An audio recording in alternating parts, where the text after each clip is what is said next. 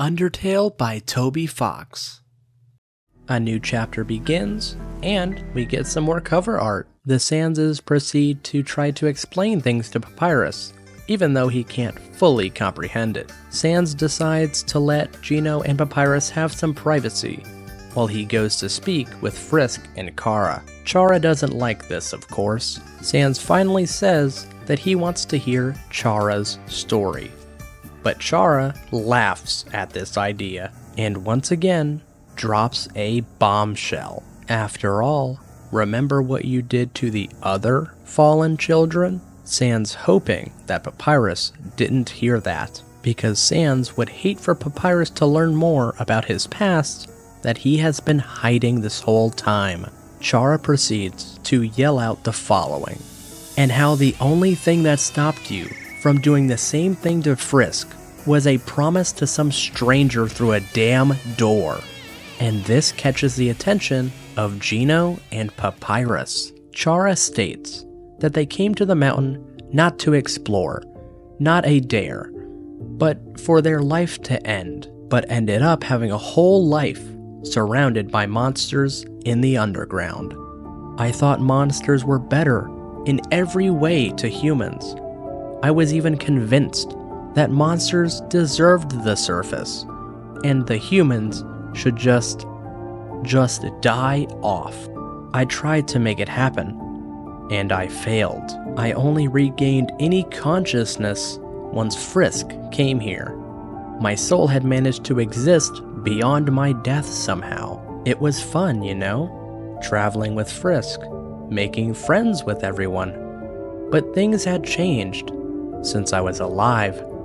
My parents separated, and a tutu here, a pair of glasses there, and the evidence of 6 dead humans at the request of my father. Chara says that monsters were supposed to be above killing like humans did, so they decided they wanted to make monsters suffer. Sans stops Chara from continuing. Sans states he doesn't make the best decisions.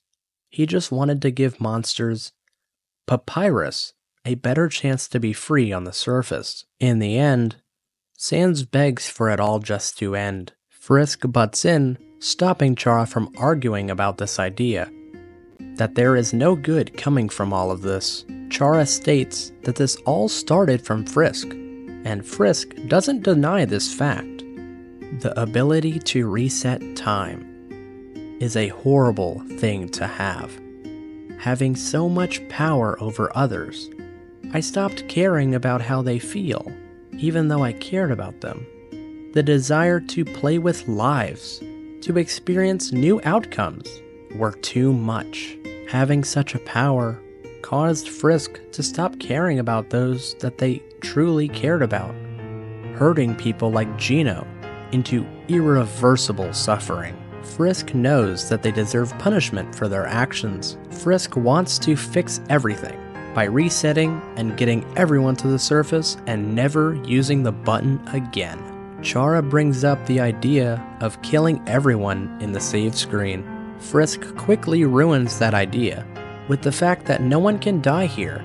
Same with healing. Frisk also tells Chara that they would have to fight 2 Sanses that can't die, no healing, and no resets. The odds were not in Chara's favor. Chara would have to no-hit and somehow kill 2 entities that can't die. We all know only Merg is capable of doing this. Frisk tells Chara their plan, and Chara accepts this plan. Chara stating, "You're going to make it worse, you know. The monsters think the surface is paradise. They won't be accepted by humanity. You're going to build up their hopes, just to crush them with how horrible reality can be, before collapsing." Sans attempts to interact with Chara's soul, but Sans learns and tells Frisk that Chara's soul had disappeared.